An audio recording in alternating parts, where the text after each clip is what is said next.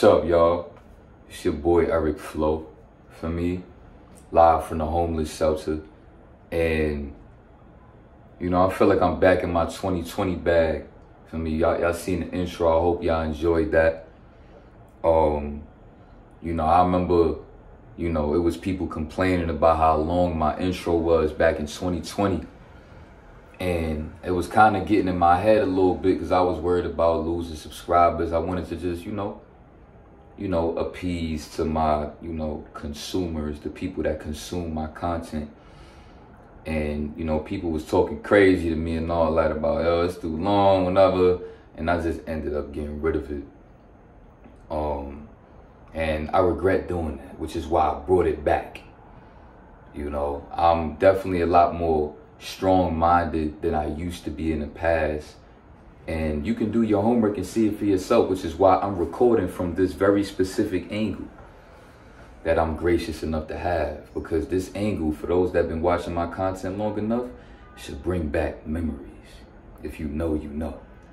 Now, it's a few things I want to talk about, I guess, for my first video of the new year. One thing that I am so thankful for is that I've been documenting my journey for 4 years. And the reason why I say 4 years is because 2019, I had an Instagram account. And I would post Instagram stories of myself, you know, talking certain gems, saying certain things. I was doing this even before I had a platform. The few followers that I did have, I was still on the same type of time that I'm on now. Anytime I think it's something positive to say, or something that I feel like dudes ain't doing on the internet, just talking about stuff that has value, I was doing that. Making videos in the homeless shelter I was in 2019, eating Popeyes. I came a long way because now I'm doing things like going in restaurants like Chipotle and Sweet Greens, asking them questions like, yo, excuse me, what kind of oil do y'all use to prepare, you know, everything right here? That I got choices to put in my bowl and all that. Shorty was like, oh, we use sunflower oil. And I'm like, oh, what? Or? Like, oh, what, you allergic or something? I say, yeah. And in my mind, I'm like, you wouldn't understand. You know, I've been doing my homework on things like seed oils. If you know, you know. Talk about it in the comments for the people that don't know. Because, see, a lot of y'all that's on a carnivore diet, I want to tell y'all something. It's not about what you eat. It's about how it was made. That's even more important than being a vegan, being carnivore, being vegetarian. Right? Taking things into perspective, man, we're not even going to get too deep into that. But I need y'all to understand something going into this new year. Is that what we need to stop in the SR, because I'm the big homie of this community. Just because I don't have a lot of subscribers, I need to make that known.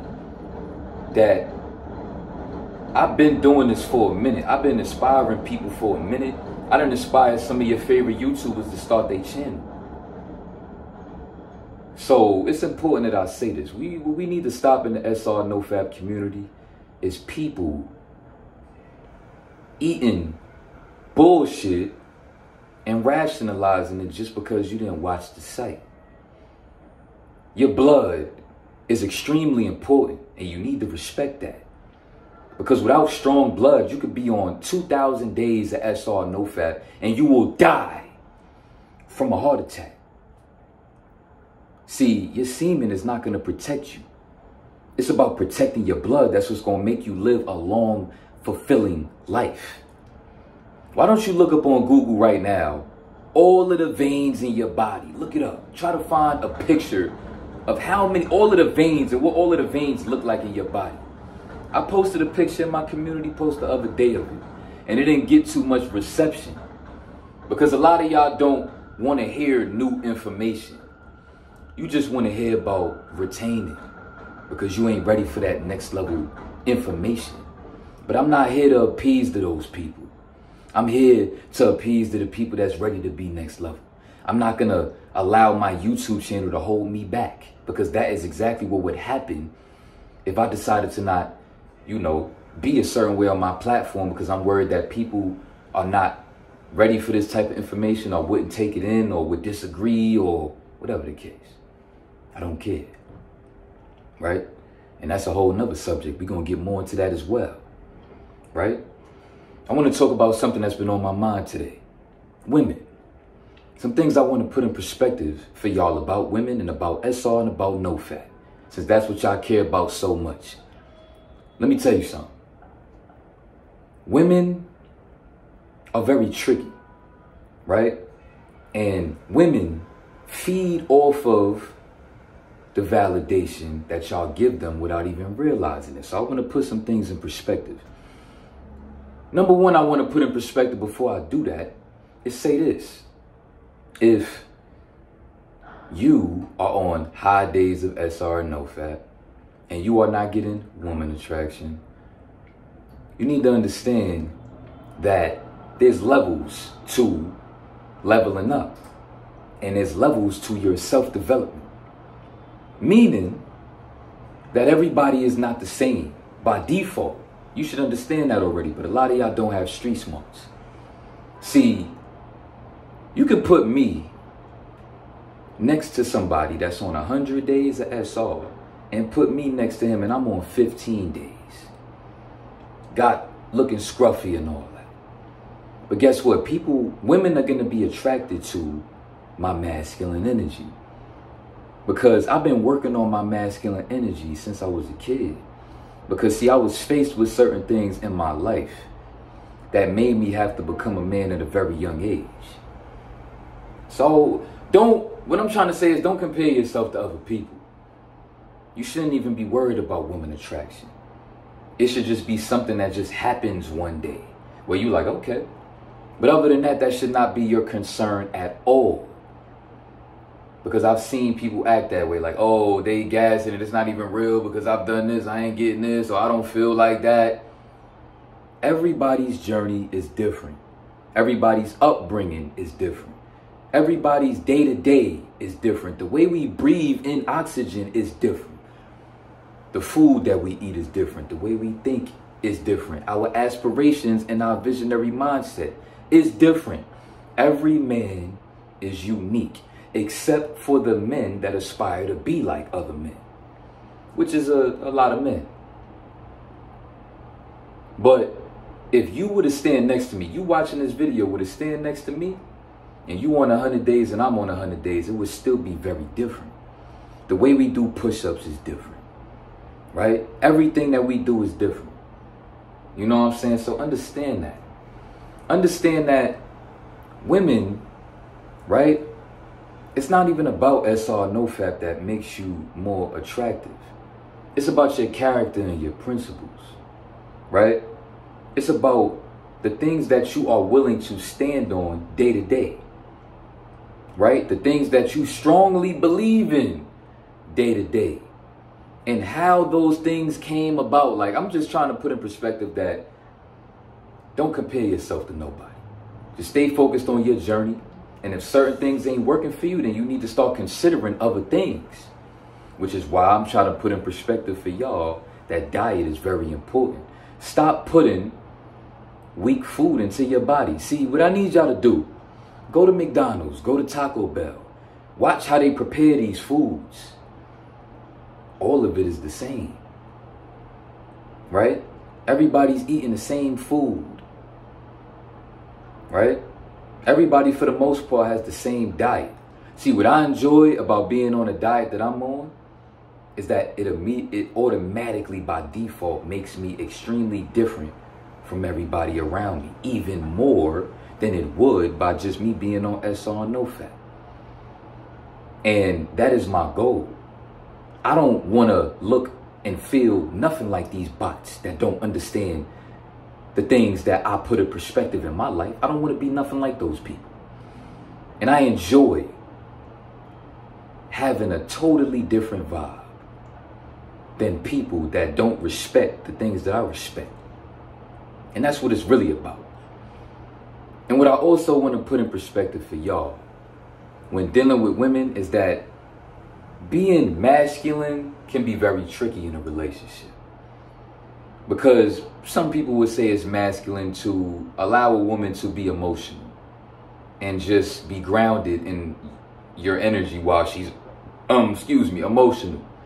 That doesn't make you look masculine. It makes you look weak by tolerating disrespect and making her feel like she can just act a certain way because she's emotional. She won't give you the same leeway when you get triggered and your warrior spirit comes out, when we are warriors by default. No, you can't do that. So why should they be able to do that? Don't tolerate a woman's emotions.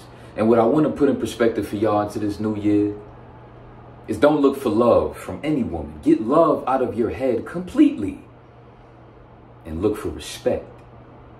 And respect only. I'm not looking for love. And I don't even want love. I never even got it anyway. From my mother and from my family. So I don't even care about love. Me and you are different. You know, you that's watching this video. It may take some time for you to process that. But for me, sounds like a fair trade. I don't want love. I just want you to highly respect me as a man. And if you do that, I'll do what I got to do to make sure I give you the world and make you feel like a queen. Just give me my respect and make me feel like a king. Right? See, some things that women will do in these low vibrational relationships that I want to put in perspective for y'all and tell y'all that most relationships are toxic by default. A lot of y'all don't know that. Example number 1. Women blowing things out of proportion to shit test you because she knows that you're afraid to lose her. She knows that you love her so much and you just want to make her happy. So she'll be emotional. She'll blow things out of proportion and you'll have to clean up the mess. You'll always have to be cleaning up these messes, right? Because she feeds off of that. She feeds off of that validation. See, a lot of these insecure women feed off of the validation that they get from you always cleaning up messes, arguments. Insecure women need constant reassurance, which is why most relationships are toxic, because most women are and have low self-esteem and are insecure. So when women say that they like simps, I want to put something in perspective as well. Women like men that prioritize catering to their woman because most of them are insecure and they need that constant reassurance. What you need to start doing is when a woman is emotional, you need to give her an ultimatum and be very direct as you would with another man. If a man is being disrespectful with you, what would you do? You would look that man dead in his eyes if you were a man with balls and tell him, watch your mouth. And if he doesn't, you're going to do what you got to do. So it should be no different when dealing with a woman. You give her that ultimatum. Listen, I need you to calm down because you're making me feel very overwhelmed. I get it, you're emotional, but you're going to have to calm that down and respect me. Because I don't have it in me to deal with that. And you shouldn't be throwing that energy on me like that. And if she doesn't, then you tell her like this. I'm going to give you one more chance to calm down in this conversation. And if you don't, I'm going to break up with you. And do that. Delete everything. Delete pictures, block her number. Make it very clear that that is exactly what you will do. Because at that point, she's feeding off of you, feeling afraid of that because she's angry and feeling emotional and blowing things out of proportion. Like you don't understand her and all of those things that women do when they're emotional. If you know, you know. Right? A lot of y'all don't know about certain things because y'all just, look at women and think, oh, she's so beautiful and so sexy. And if she naked in front of me, I'm going to be on Hulk mode. And y'all not putting certain things into perspective. Because y'all don't have principles or real character. Y'all just controlled by y'all lust. You know, y'all time and attention goes to the highest bidder, aka the woman that can get your dick the hardest. And if you can't get your hands on that, then you'll just, you know, settle. That's a whole nother conversation. But if you know, you know. So I want to put in perspective going into this new year that I will be, you know, obviously extremely raw with the content. I want to put this in perspective too. One thing that you need to understand when being on your high vibrational spiritual journey is that, just take this in, pay attention to this energy I'm in. I'm in a homeless shelter, making a video to inspire people. Think about what that takes and all of the steps that I had to go through to get to this moment that I'm in right now. To be able to look at this camera dead in the face and inspire people with messed up dreads, right? Wearing the same outfits all the time, right? Think about all of the steps it took for me to get to this point. To show no fear, no insecurity, no nothing. And be up close and personal, right? Now, when you're around people that haven't, you know, taken the steps that you took to get to a certain point on your spiritual journey, your energy by default is going to trigger them. They will be able to feel your energy a little bit different from how you feel it. Because when you get to a certain place in your spiritual journey, you just start respecting certain things by default in order to help you keep on ascending on this journey. But people that's not on that journey, they're gonna feel your energy very potently. Just from even you walking in the room, standing around, looking around, you looking at them, when you see them and they see, yo, female, you say, hey, how you doing? Your energy, think about it like this, right?